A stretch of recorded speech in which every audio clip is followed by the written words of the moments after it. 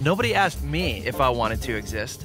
Yeah, one day, boom, there you are, and you think to yourself, why am I here? Well, what do you think? Is there a reason we're here? Do our lives have any real significance? Well, that depends. On what?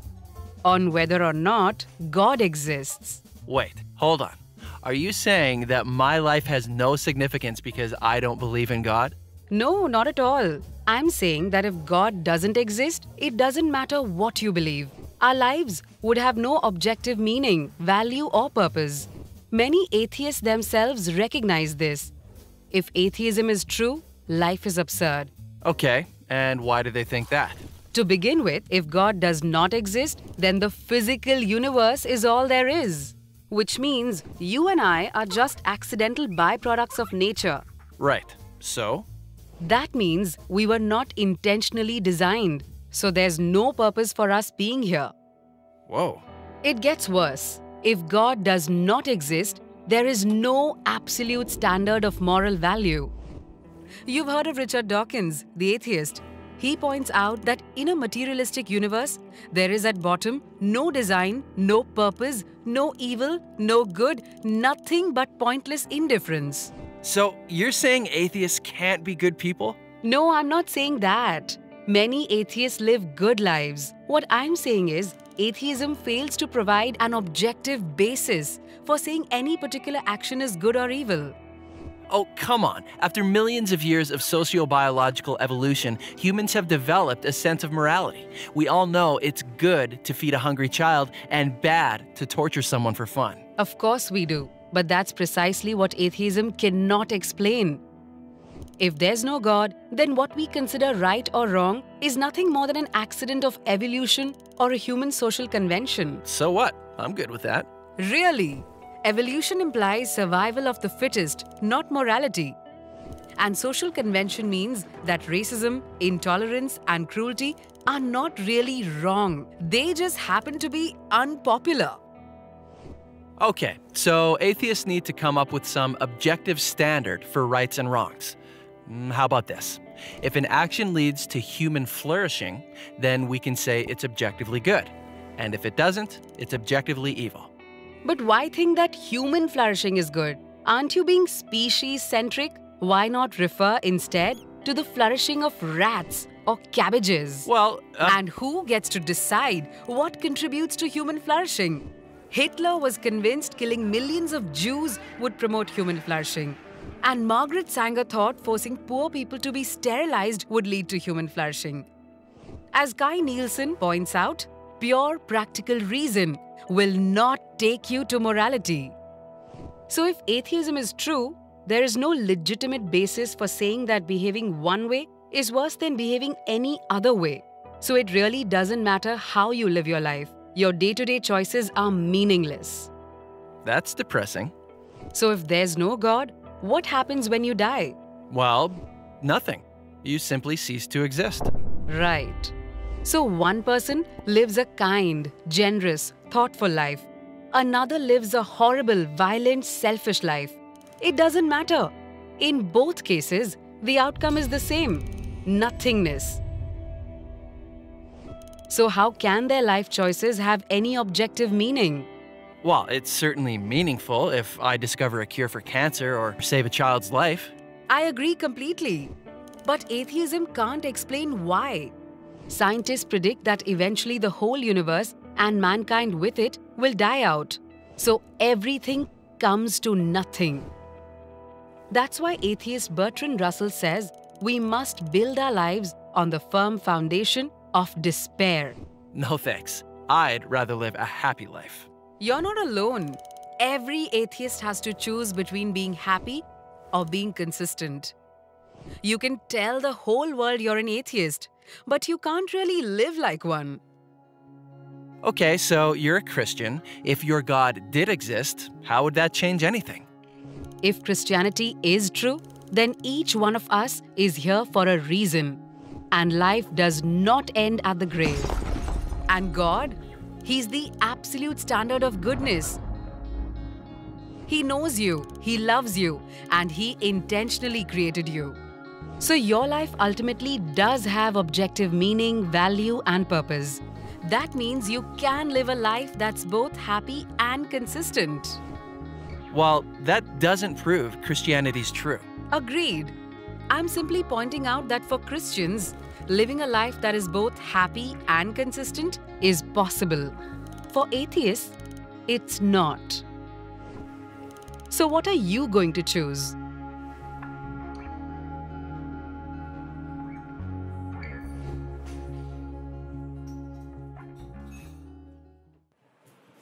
Given the absurdity of life and the unlivability of atheism, it's imperative, I think, that we retrace our steps and ask anew whether God exists.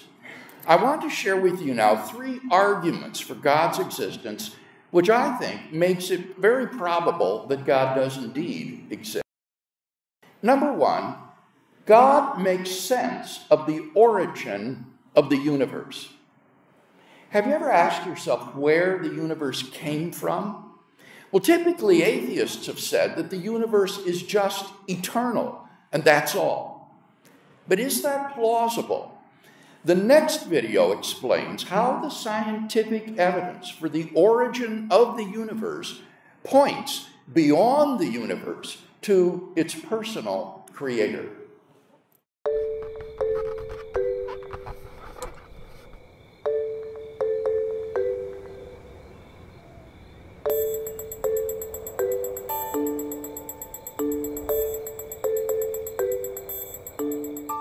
Does God exist? Or is the material universe all that is, or ever was, or ever will be? One approach to answering this question is the cosmological argument. It goes like this: whatever begins to exist has a cause.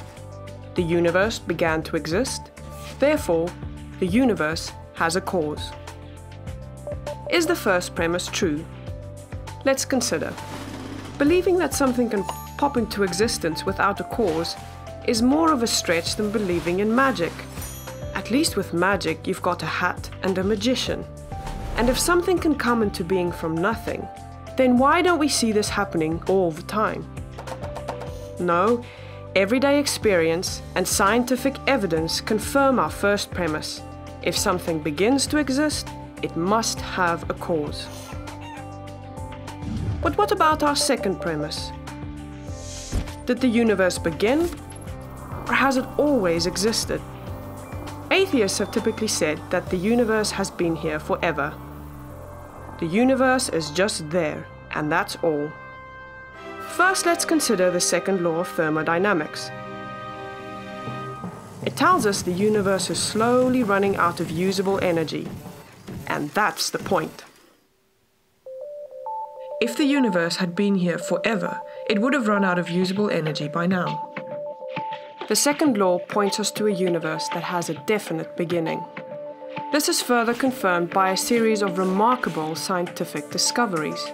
In 1915, Albert Einstein presented his general theory of relativity. This allowed us, for the first time, to talk meaningfully about the past history of the universe.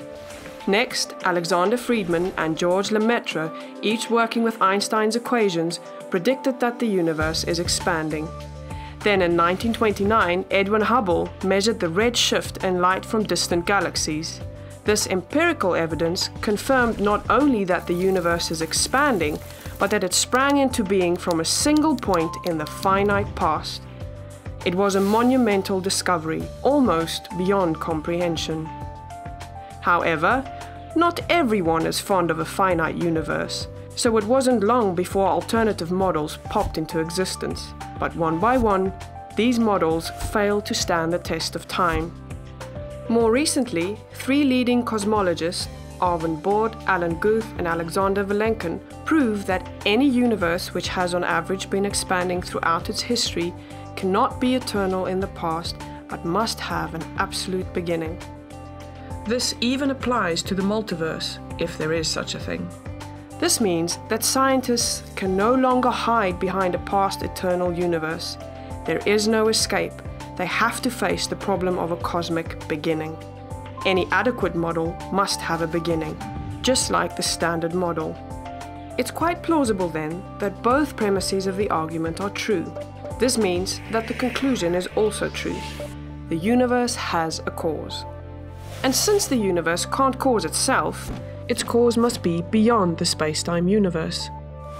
It must be spaceless, timeless, immaterial, uncaused, and unimaginably powerful, much like God. The cosmological argument shows that, in fact, it is quite reasonable to believe that God does exist.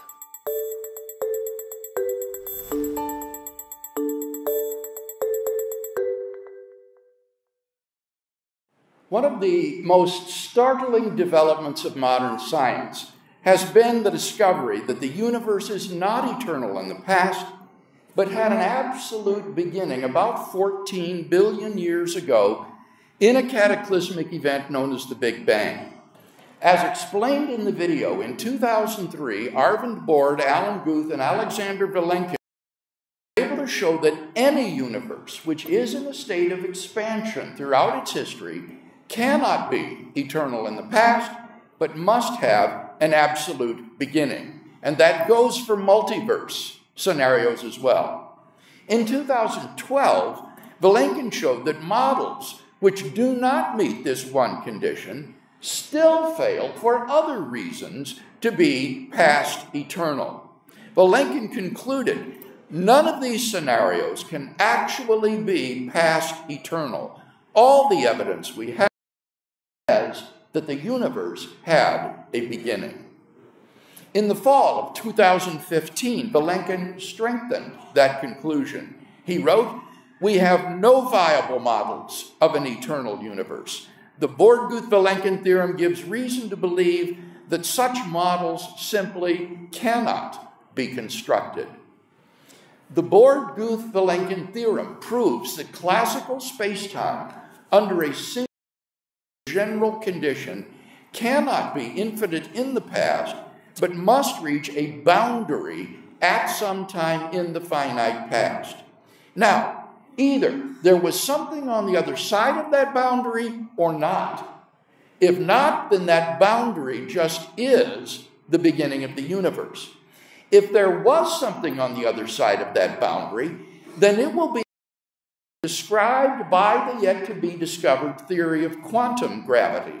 In that case, Vilenkin says, it will be the beginning of the universe. Either way, the universe began to exist. Now, the video describes scientific evidence for the universe's beginning. But in my published work, I also lay out philosophical arguments to show that the universe began to exist. Just think about it. If the universe never had a beginning, it means that the number of events in the past history of the universe is infinite. But how could an infinite number of past events elapse one after another in order for today to arrive? That would be like trying to count down all the negative numbers ending at 0. That seems like an before you could count any number, you would already have to have counted an infinite number of prior numbers. And if you could count down from infinity, then why did you finish only today? Why not yesterday? Or the day before that?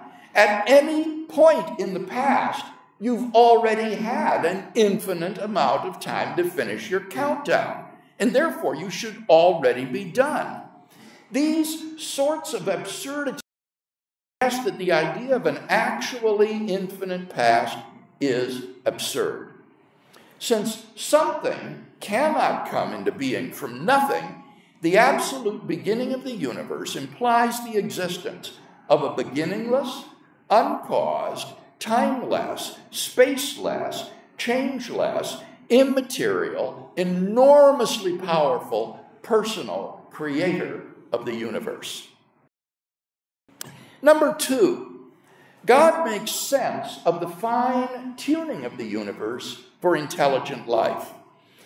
In recent decades, scientists have been stunned by the discovery that the existence of intelligent life depends upon a delicate balance of initial conditions given in the Big Bang itself.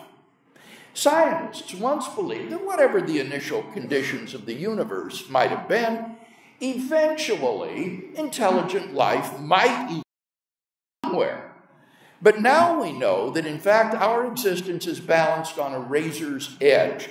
The existence of intelligent life anywhere in the cosmos depends upon a conspiracy of initial conditions which must be fine-tuned to a degree that is literally incomprehensible. The following video how this remarkable fine-tuning points to an intelligent designer of the universe.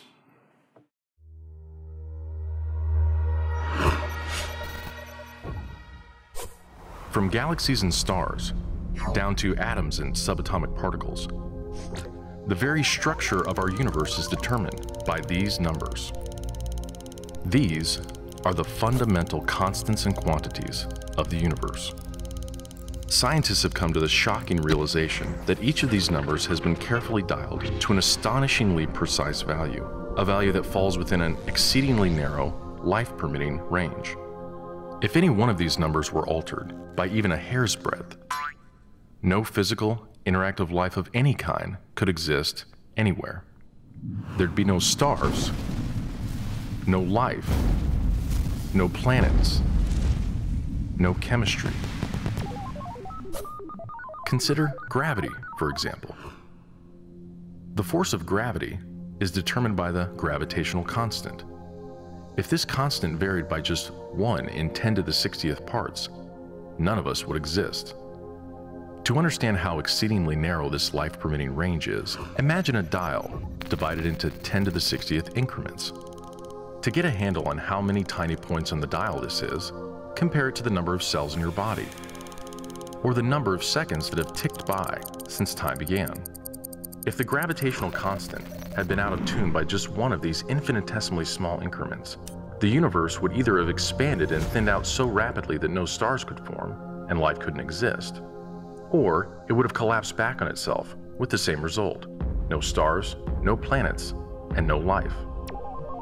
Or consider the expansion rate of the universe. This is driven by the cosmological constant. A change in its value by a mere 1 part in 10 to the 120th parts would cause the universe to expand too rapidly or too slowly. In either case, the universe would again be life-prohibiting. Or another example of fine-tuning. If the mass and energy of the early universe were not evenly distributed to an incomprehensible precision of 1 part in 10 to the 10 to the 123rd, the universe would be hostile to life of any kind. The fact is, our universe permits physical, interactive life only because these, and many other numbers, have been independently and exquisitely balanced on a razor's edge. Wherever physicists look, they see examples of fine-tuning. The remarkable fact is that the values of these numbers seem to have been very finely adjusted to make possible the development of life. If anyone claims not to be surprised by the special features that the universe has, he's hiding his head in the sand. These special features are surprising and unlikely. What is the best explanation for this astounding phenomenon? There are 3 live options. The fine-tuning of the universe is due to either physical necessity, chance, or design. Which of these options is the most plausible?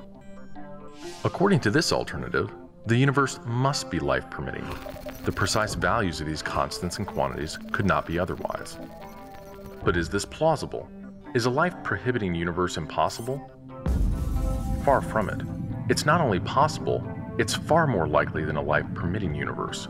The constants and quantities are not determined by the laws of nature. There's no reason or evidence to suggest that fine-tuning is necessary. How about chance? Did we just get really lucky? No. The probabilities involved are so ridiculously remote as to put the fine-tuning well beyond the reach of chance.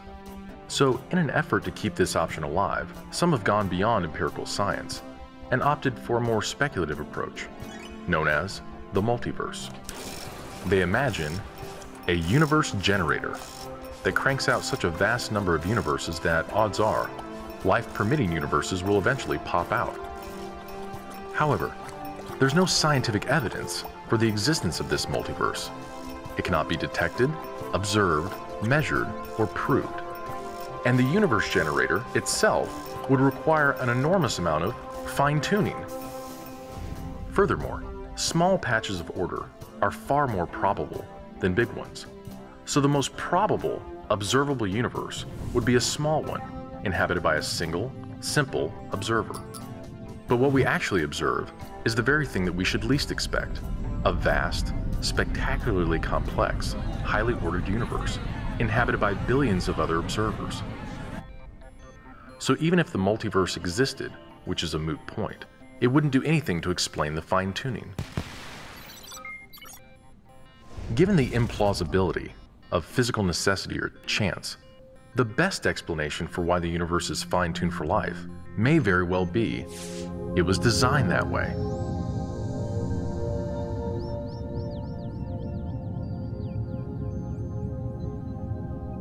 A common-sense interpretation of the facts suggests that a super-intellect monkeyed with physics, and that there are no blind forces worth speaking about in nature.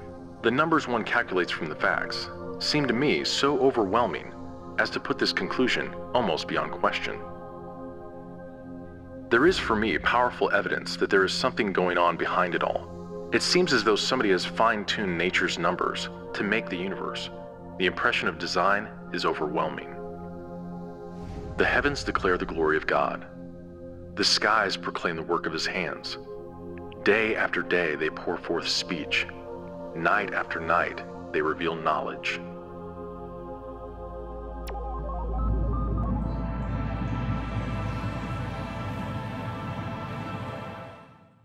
The examples of fine-tuning shared in the video are all accurate, up-to-date, and well-established. It's important to keep in mind here that the term fine-tuning does not mean designed. The expression is a neutral term that just means that the range of life-permitting values of these constants and quantities is exquisitely narrow. If the value of even one of these constants or quantities were to be altered by less than a hair's breadth, the delicate balance required for the existence of life would be destroyed, and the universe would be life-prohibiting instead. Fine-tuning in this neutral sense is well established. The question then that we face is this: what is the best explanation of the cosmic fine-tuning? As the video explains, three live options in the contemporary literature on fine-tuning: physical necessity, chance, or design. So, our argument may once again be formulated in three simple steps. The fine-tuning of the universe is due to either physical necessity, chance, or design. It is not due to physical necessity or chance, therefore, it is due to design. Explains the only serious alternative to design today is the multiverse chance hypothesis. There are multiple problems with this hypothesis, but let me concentrate on the most important. If our universe were just a random member of a multiverse, then we ought to be observing a much different universe. Roger Penrose of Oxford University has pressed this objection forcefully. He points out that the odds of our universe's initial low entropy conditions obtaining by chance alone are on the order of 1 chance out of 10 to the power of 10 to the power of 123. By contrast, the odds of our solar systems suddenly forming in an instant by the random collision of particles, 1 chance out of 10 to the power of 10 to the power of 60. That number, says Penrose, is utter chicken feed compared to 1 chance out of 10 to the power of 10 to the power of 123. What that means is that it is far more probable that we should be observing an orderly pattern no larger than our solar system, since a universe like that is so unfathomably more probable than a fine-tuned universe like ours. In fact, the most probable observable universe is one which consists of a single brain which fluctuates into existence out of the quantum vacuum with illusory perceptions of the external world. So, if you accept the multiverse explanation, you're believe that you are all that exists, and that your body, this auditorium, the earth, and everything you perceive in the world are just illusions of your brain. No sane person believes such a thing. On atheism, therefore, it is highly improbable that there exists a randomly ordered multiverse. Ironically, the best partisans of the multiverse is to maintain that God created it and ordered its worlds so that they are not randomly ordered. God could give preference to observable worlds which are cosmically fine-tuned. So in order to be rationally acceptable, the multiverse needs God. With the failure of the multiverse hypothesis, the alternative of chance collapses. Neither nor chance provides a good explanation of the fine-tuning of the universe. Finally, number 3, God makes sense of objective moral values and duties in the world. The following video makes this argument very clear. Can you be good without God? Let's find out. Absolutely astounding. There you have it. Undeniable proof that you can be good without believing in God. But wait, the question isn't, can you be good without believing in God? The question is, can you be good without God? See, here's the problem. If there is no God, what basis remains for objective good or bad, right or wrong? If God does not exist, objective moral values do not exist. And here's why. Without some objective reference point, we have no way of saying that something is really up or down. God's nature provides an objective reference point for moral values. It's the standard against which all actions and decisions are measured. But if there's no God, there's no objective reference point. All we're left with is one person's viewpoint, which is no more valid than anyone else's viewpoint. This kind of morality is subjective, not objective. It's like a preference for strawberry ice cream. The preference is in the subject, not the object. So it doesn't apply to other people. In the same way, subjective morality applies only to the subject. It's not valid or binding for anyone else. So, in a world without God, there can be no evil and no good, nothing but blind, pitiless indifference. God has expressed his moral nature to us as commands. These provide the basis for moral duties. For example, God's essential attribute of love is expressed in his command to love your neighbor as yourself. This command provides a foundation upon which we can affirm the objective goodness of generosity, self-sacrifice, and equality. And we can condemn as objectively evil greed, abuse, and discrimination. This raises a problem. Is something good just because God wills it, or does God will something because it is good? The answer is neither one.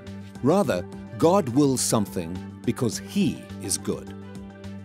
God is the standard of moral values, just as a live musical performance is the standard for a high-fidelity recording.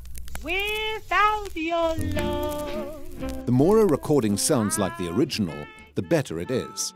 Likewise, the more closely a moral action conforms to God's nature, the better it is. But if atheism is true, there is no ultimate standard. So there can be no moral obligations or duties. Who or what lays such duties upon us? No one. Remember, for the atheist, humans are just accidents of nature, highly evolved animals. But animals have no moral obligations to one another. When a cat kills a mouse, it hasn't done anything morally wrong. The cat's just being a cat. If God doesn't exist, we should view human behavior in the same way. No action should be considered morally right or wrong. But the problem is, good and bad, right and wrong, do exist. Just as our sense experience convinces us that the physical world is objectively real, our moral experience convinces us that moral values are objectively real. Every time you say, "Hey, that's not fair, that's wrong, that's an injustice," you affirm your belief in the existence of objective morals. We're well aware that child abuse, racial discrimination, and terrorism are wrong for everybody, always. Is this just a personal preference or opinion? No. The man who says that it is morally acceptable to rape little children is just as mistaken as the man who says 2 + 2 = 5. What all this amounts to, then, is a moral argument for the existence of God. If God does not exist, objective moral values and duties do not exist. But objective moral values and duties do exist. Therefore, God exists. Atheism fails to provide a foundation for the moral reality every one of us experiences every day. In fact, the existence of objective morality points us directly to the existence of God.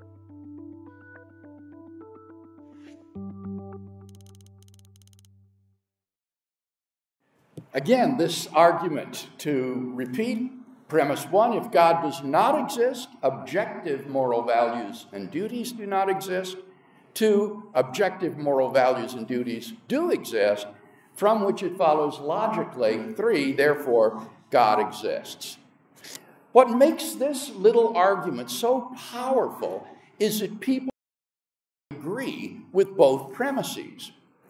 In a pluralistic age, students are scared to death of imposing their values on someone else, and therefore they at least give lip service to relativism. And so premise one seems correct to them.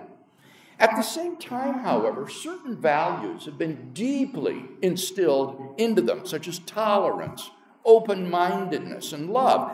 In particular, they think it's objectively wrong to impose your values on someone. So they're deeply committed to premise two as well. They just never connected the dots.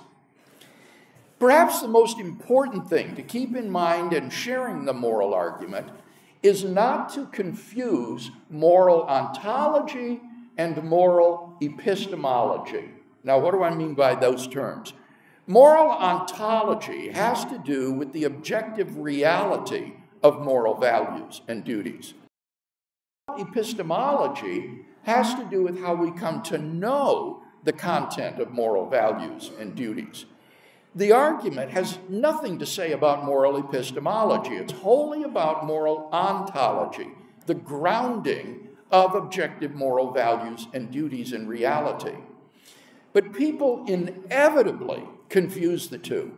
For example, some people will think, claiming that in order to recognize objective moral values, you have to believe that God exists, which is obviously false. Others will say that our moral beliefs can be explained as the result of socio-biological conditioning. But both of these objections are irrelevant to the argument. You're not saying that in order to recognize objective moral values and duties, you have to believe in God. And the socio-biological account, at best, that our perception of moral values and duties has evolved. But if moral values are gradually discovered, not invented, then our gradual and fallible perception of those values no more undermines their objective reality than our gradual, fallible perception of the physical world undermines its reality. The argument makes no claim about how we come to know objective moral values and duties, and so these epistemological objections are simply irrelevant. From the two premises, it follows logically that God exists. The moral argument complements the cosmological and the design arguments by telling us about the moral nature of the creator and designer of the universe. It gives us a personal, existent being who is not only perfectly good, but whose very nature is the standard of goodness and whose commands constitute our moral duties. There are many other arguments for the existence of God, and on our website we have videos explaining some of these too. As we've seen, these arguments can be very simply formulated and are easy to memorize. Having the premises memorized, you can keep your conversation with the unbeliever on track. If the unbeliever starts to stray off track, just say politely, "Now, if you think that my conclusions are false, then you must think that at least one of my premises is false. So, which premise do you think is false and why?" Which premise do you think is false and why? Focus on the premises. Non-believers aren't used to running into Christians who can actually give reasons for the hope that is in them. So, if the unbeliever says to you, "There's no evidence that God exists," you should look at him in surprise and say, "Is that what you think? Why, I can think of at least 3 good arguments for God's existence." And at that point, he's got to say, and then you're off and running. God is the best explanation for the origin of the universe at a point in the finite past. God is the best explanation for the fine-tuning of the universe for intelligent life. God is the best explanation for the existence of objective moral values and duties in the world. Even if you don't have the premises of the arguments memorized, I have found that just being able to list the arguments is often enough to satisfy the unbeliever. And of course, our hope is that you'll go to reasonablefaith.org and watch these short videos with your unbelieving friend and start a conversation. In conclusion, then, the arguments presented here this evening constitute, I think, a powerful cumulative case for the existence of God. They yield a metaphysically necessary, uncaused, transcendent, immaterial, personal creator and designer of the universe who is the paradigm and source of moral goodness. Glory to God.